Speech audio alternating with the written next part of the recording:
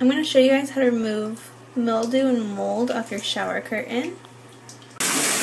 You're going to want to first fill your bath with warm water. You're going to need 1 cup of baking soda and 2 cups of vinegar and pour it into the warm water. Next you're going to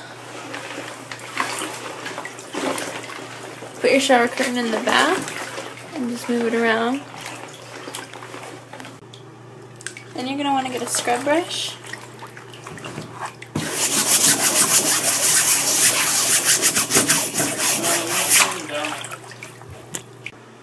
I already started, but this works really well. This rubs right off.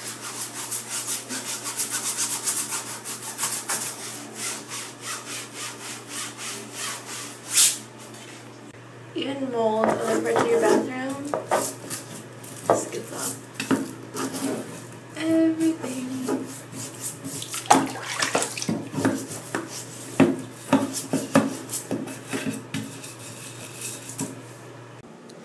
And that's it. Look how nicely that all came out. It looks brand new.